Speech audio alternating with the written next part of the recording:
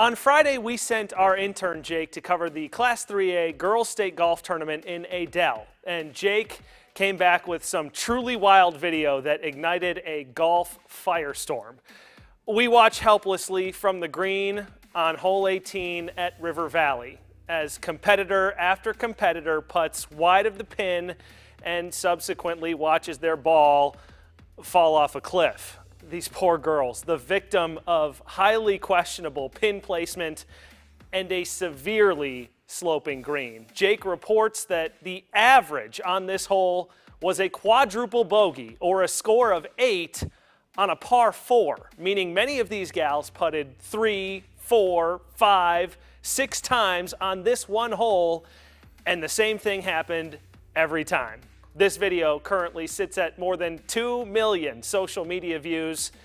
It's gone viral. Barstool called it cruelty on the course. Bro Bible described it as mayhem. Golf Digest tweeted a single word: yikes. Now, River Valley's website describes hole 18 as, quote, probably one of the most notorious holes on the golf course. Probably? That's the most notorious hole I've ever seen.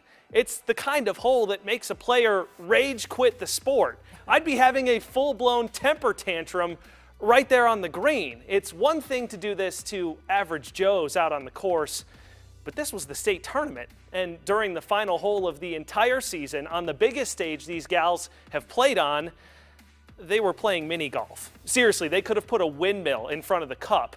Look at the heat map for this green. See all that orange and red?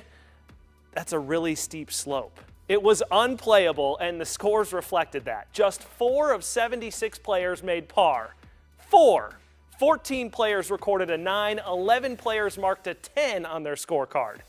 The Iowa Girls High School Athletic Union confirmed to me that they did not set the pins for this tournament, which almost certainly means someone with the actual course did. Shame on that person. A state tournament is about finding out who the best golfer is, not who's the luckiest. So why make a hole so absurdly difficult that it just ambushes the entire field? It took 9 hours to play the final round of this tournament.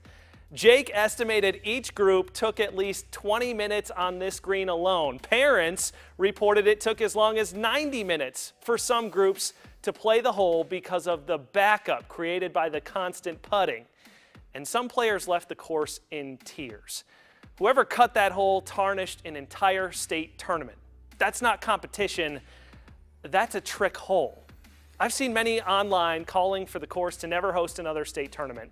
I won't go that far, people make mistakes, but there's gotta be a healthier alternative to that.